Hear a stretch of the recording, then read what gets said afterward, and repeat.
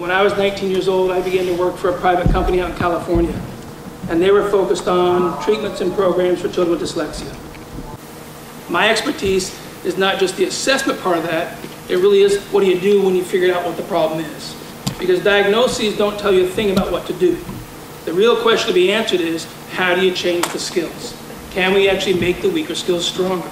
So here's your first question of the day, right? You are all capable of learning new information. We know that learning really means the brain makes new connections.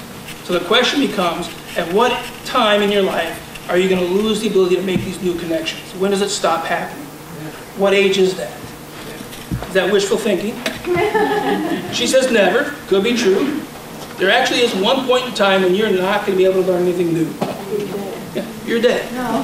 That's it. When you're dead, which is the same as never, then you definitely cannot do any new learning. We now know that neuroplasticity, the brain's ability to wire itself or rewire itself, is capable lifelong. But there's three key principles. It applies to anything that you're going to learn, which is the intensity of the practice, which means how much time per day do you practice this new activity. Besides intensity, the brain's learning is really driven by frequency of practice, which means how many days per week.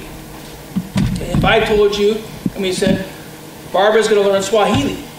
She's going to get a free Swahili lesson every Monday for 1 hour. We say, Vicky has won an all-expense-paid trip to Africa. She's going to live with the royal family for 3 months. Better deal. And, oh, one problem, though, the African family speaks no English.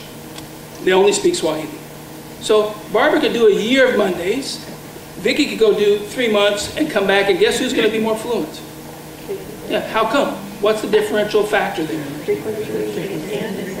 It's intensity, it's frequency, and it's the explicitness of the instruction. That's the third principle, is how explicit. They're going to teach you the basics first. It doesn't really help her to know how to say, see you later, if she doesn't know how to say bathroom. They want to teach you the more core elements first, and then the more fine-tuned ones later on. So, intensity of instruction, frequency of instruction, and the developmental specificity of the instruction are three key principles we know that rewires the brain.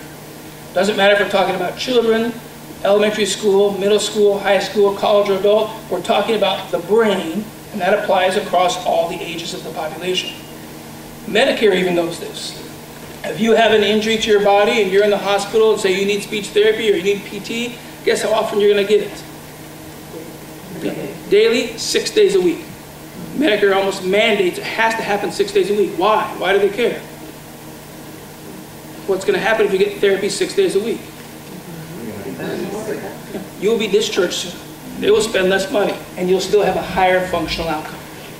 So Medicare even knows that in some of these medical rehab situations, intensity and frequency also lead to better recovery and faster recovery.